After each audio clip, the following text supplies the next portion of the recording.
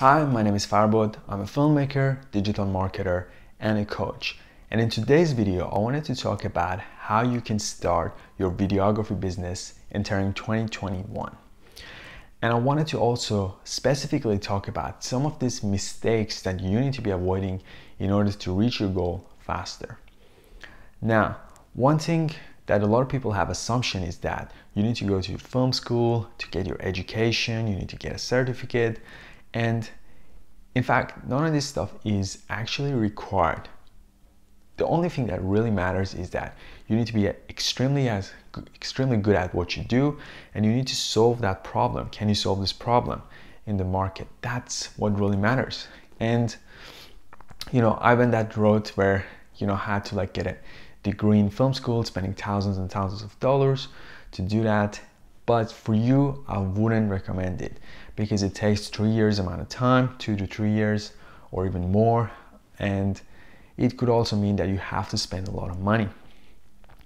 And for the situation where you have to get your return on it, it's a bit tricky because you have to do all these works, your assignments and whatnot, but it's not really needed, okay? You can learn this stuff online. In fact, there are courses out there online, there's YouTube tutorials. I personally have my own course and coaching program that I provide. If you do happen to need those services, feel free to book in a 30-minute call with me on my link, and we can see what sort of package or solution works for you. Now, the next thing I wanted to point out is the tip number 1 is that you have to be good at what you do. Now, if you really suck at filming, editing, color grading, directing, do you think people are gonna hire you and they're gonna pay you good money?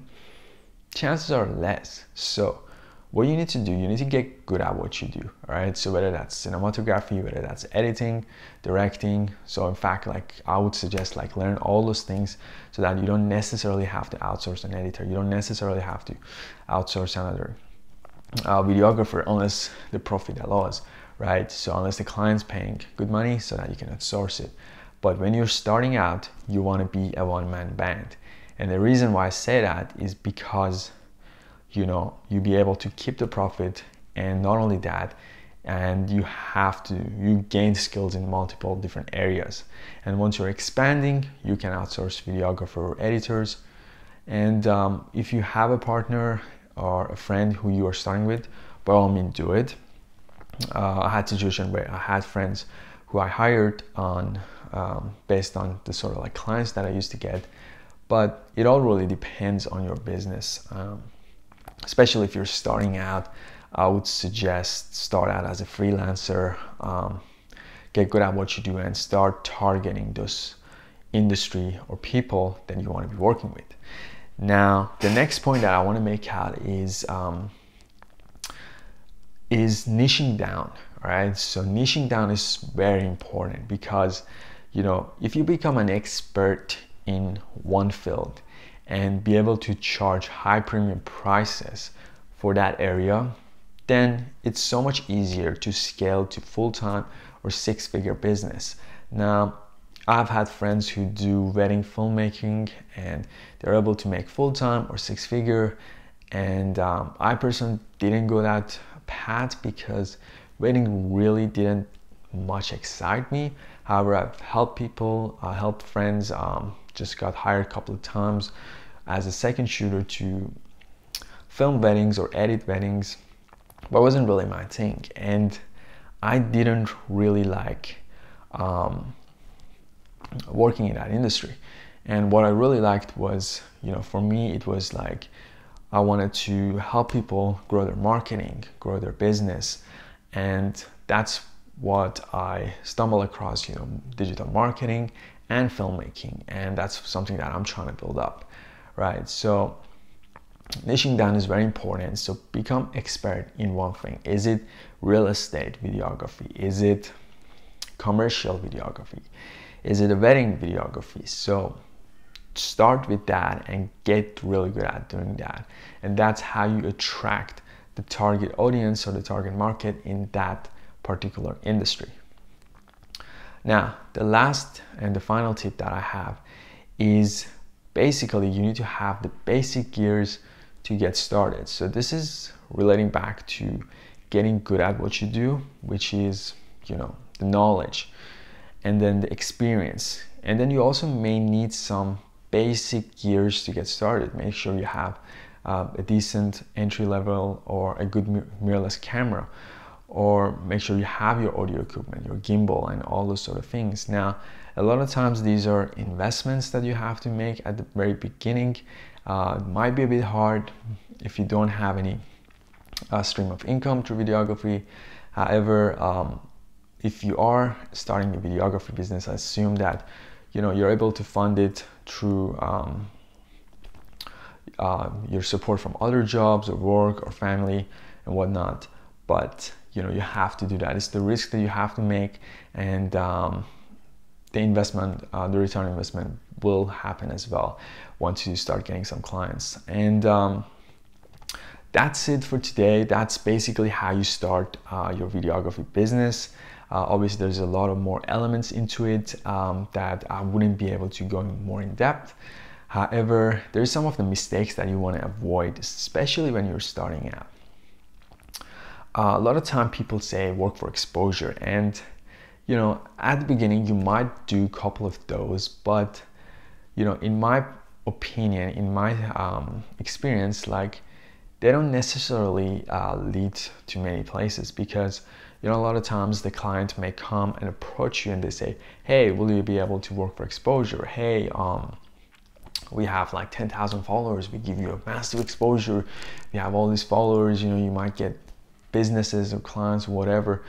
And the problem with that is that a lot of time it doesn't really work out that well, because one, the client underestimates your value or your worth as a creative individual, and it's a lot harder, and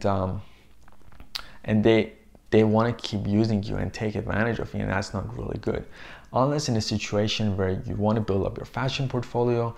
That's what I did. Like, for example, I shot different models for free, and I just got the portfolio in exchange. Those are fine, and especially if that's the industry that you're going for, you can do that. But just keep in mind, a lot of time people will approach you and they say just work for exposure, especially even if you're really good. You develop your skill set for years. There are people who would do that, and you should have the ability to say no, I won't be able to do that, unfortunately. And that's where you educate the client that, hey, listen, this is the professional skill set, the camera costs money, my skills and experience cost time and development, and I won't be able to do this, but I know there might be a lot of like aspiring videographers who will be doing this because I'm doing it as a business, right?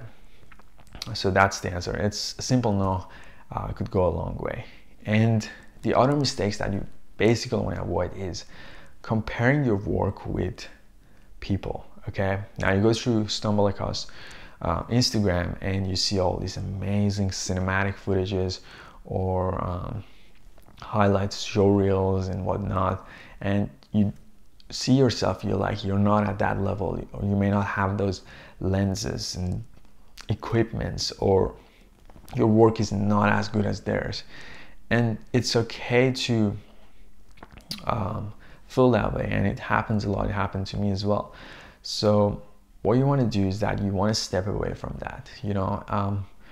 If other people's work doesn't influence or inspire you, instead they're going to drain you down, and you will be like in a negative downward comparison, where you're comparing your work and you're feeling guilty, or you're feeling shame that you're feeling a bit low, that your work isn't as good as theirs, and this is not a good thing. So realize it and just move on, because other people's work must inspire you, not in a way that it brings you down. So instead, what I would suggest is develop your own style of videography. Get influenced, but don't try to copy. I mean, you can just gain few style or look from them, but create your own, like develop it, like develop your own style, right? So the way you like to create, the way you like to shoot, and stand out as a unique videographer, because the market is oversaturated and there's a lot of people, you know, basically price shoppers, I would say. Like a lot of clients, they say, hey, you know, this person shoots this video for $300, so why would I pay $500 for you, right? There's a lot of things, and you want to be able to stand out. So anyhow, that's my suggestion, and I hope you have been able to take some notes, and yeah, I'll speak to you in another video. Peace.